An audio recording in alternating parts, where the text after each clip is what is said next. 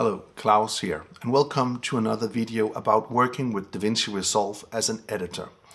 So without further ado, let's jump into the next episode. Let's go to the Edit Suite. So today we're going to the basic of the Media tab and the Edit tab. So this is the Media tab. Up here we have all the footage that's on your computer. And down here you have the media pool. This is the stuff that's recognized by Resolve. If you double tap one of your clips, it will be shown out here in the source monitor. So you can see that. So today we are going to drag these clips down to the media pool. So now it will be recognized by DaVinci Resolve. So that is the basic functions of the Media tab.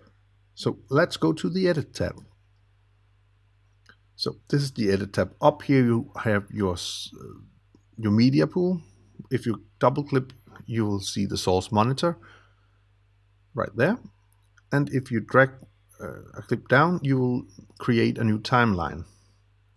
And you can display the timeline up here in the timeline monitor.